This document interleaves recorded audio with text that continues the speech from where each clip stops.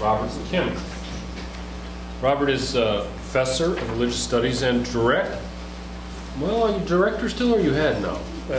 I'm a director still. He's director for a few more weeks of the program Religious Studies, and soon will be head of the brand new department of, this is going to be called Religious Studies? Religion, actually. Just religion. Yeah.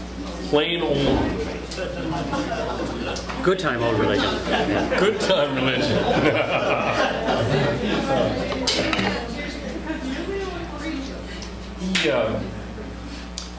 In addition to his considerable duties as director, he does research and writing on the philosophy of religion, the history of early modern philosophy, and also applied ethics, which certainly brings him to the environment.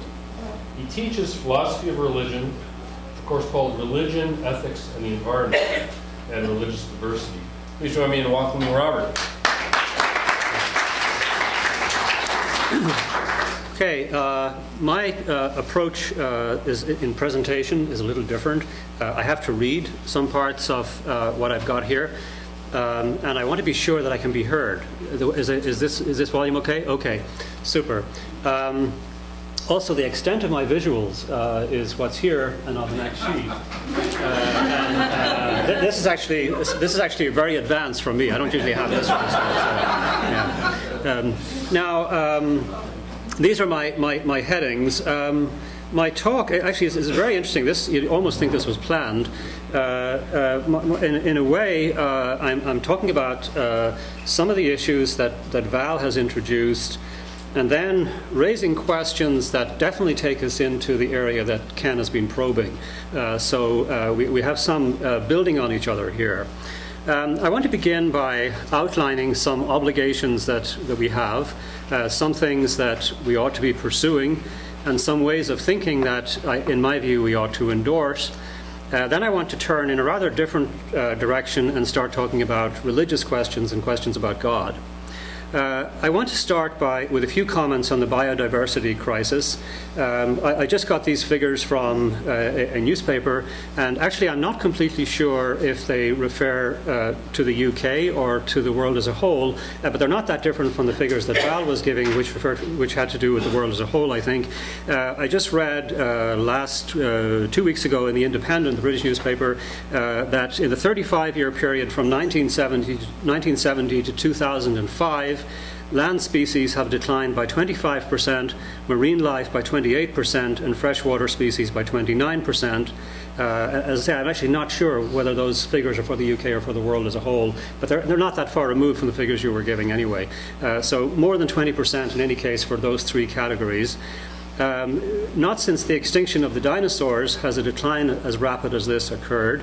I find it nothing short of incredible to think that biodiversity has plummeted by almost a third during this 35-year period. We often ask questions such as the following about the past. How could people have allowed the slave trade or the decimation of native peoples in numerous parts of the world? Or the rise to power of the Nazis, for example. Why didn't people who could have done more do more? The global loss of biodiversity that we're now observing is a case in which people who live in the future may feel exactly the same about us. This is occurring on our watch. I'm convinced personally that the situation is unacceptable, and I personally have an obligation to do more. It's something like genocide on a terrible scale, or a terrible series of atrocities. Of course, people are not generally trying to wipe out other forms of life, but we are willing to carry on knowingly with ways of doing things that have this result. This is a sort of harm over which we collectively can exercise some control, and even as individuals we can take some steps. Certainly we have an obligation to try. I lose things I own from time to time, being a bit absent-minded, but for us to collectively be responsible for having lost, or rather destroyed, something we do not own, namely a quarter of all land species, and to do so during the relatively short period since I finished secondary school, is beyond carelessness. It's ridiculous to carry on as if the situation in which this is occurring were acceptable.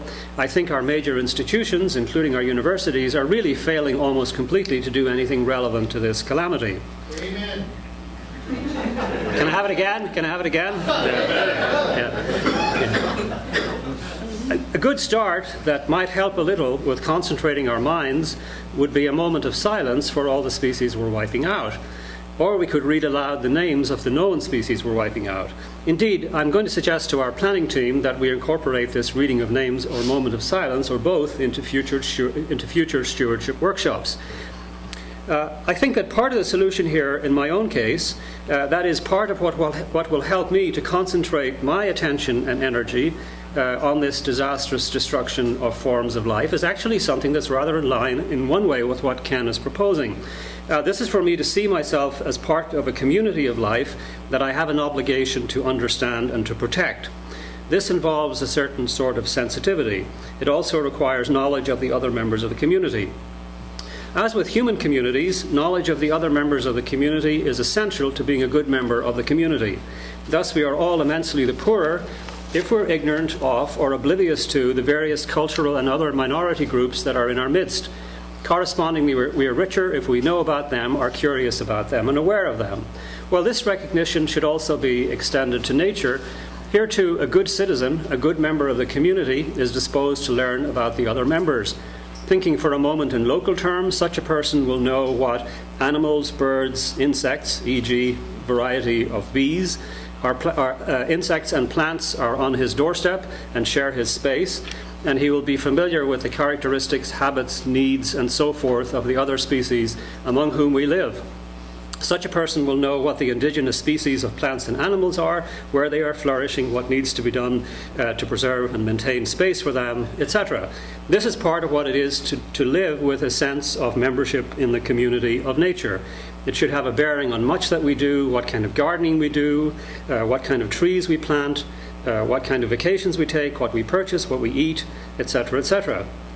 So in general, instead of seeing human nature as something for human use, so that there's us on the one hand and nature on the other hand, with nature consisting of resources for us to use, I'm suggesting some kind of a shift in the direction of thinking of ourselves as part of the land community, part of a system that consists of us and the other species with which we coexist. So that's my first set of obligations that have to do with loss of biodiversity. Next, I want to equally briefly talk a little bit about how I think we ought to revamp our notion of what it is to be a success in life. And then I want to ask about some questions about religious dimensions to some of these questions. Success, my second topic. There's a fairly familiar idea of success, an idea that's so familiar that people often take it to be the idea of success. And for good measure, it has received and still receives some support within some of the religious traditions. This is the idea that to succeed is to become very prosperous, to enjoy material success, to have a lot of power and influence, to be a mover and shaker, to own a lot of land or other property, and maybe to have many descendants. In a world with a small human population, it may have made some sense for people to think of this as an ideal for which people should aim. But the planet cannot sustain a large human population, each of whom has this set of aspirations, and each sets out to fulfill it and manages to do so to some considerable extent. My proposed alternative is just this. A successful person is a good member of the land community. It's someone whose life overall is beneficial in its consequences for the basic processes of the earth and their endurance, contributing to the long-term health of the planet and of the diversity of forms of life that exist here. It's also someone who's willing to stand up and be counted when it comes to matters such as these.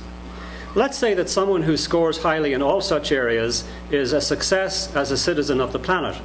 Correspondingly, a failure as a citizen of the planet is someone who is an obstacle to the long-term health of the planet, for example, by consuming or acquiring too much, by concentrating on acquiring wealth for him or herself, or by being indifferent to our global environmental crises.